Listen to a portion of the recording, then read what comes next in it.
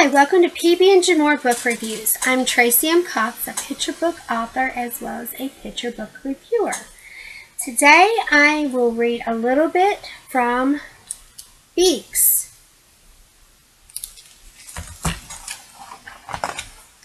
Birds have no teeth, no hands, no antlers, horns, or spines, but birds have beaks, and beaks are enough.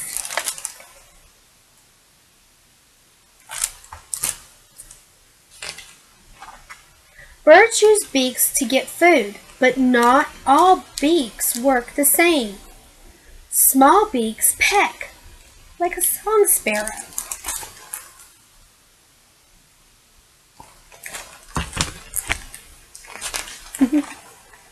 Heavy beaks crush, like a macaw.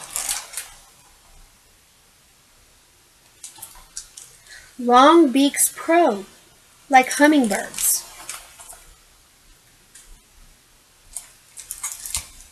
As you can see, this book goes into the different ways and the different types of birds that use their beaks.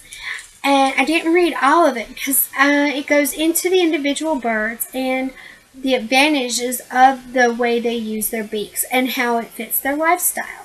Not all birds eat seeds. Some will eat meat. Even they have large food that they may eat or smaller food. Even in seeds, there's small seeds and bigger seeds.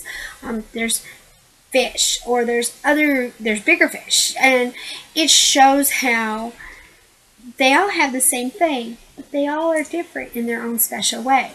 And that's a great way to convey the lesson towards the children, because we all have things, but yet we that are the same, but yet we use them in different ways. And it's a great way to show how, although we are similar, how we are great to be unique in our special ways. I hope you enjoyed my thought process on Beaks. Please leave me a comment. Let me know if you read this book. What do you think about it? What do you think about my review? If you are an author or illustrator and would like to see your book here, check out my submission guidelines above and see if you would like to submit your book for a possible review to be featured here on my blog.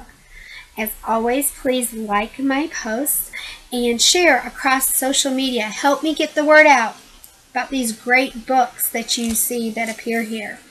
You can follow my blog as well as subscribe to my YouTube channel. And as always, have fun reading.